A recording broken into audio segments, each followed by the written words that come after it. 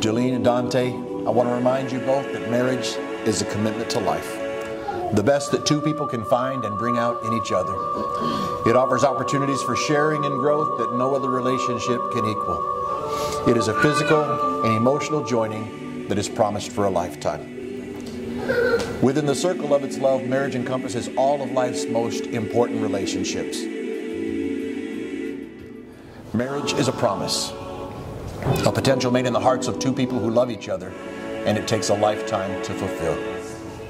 Please remember to treat yourselves and each other with respect, and remind yourselves often of what it was that brought you together.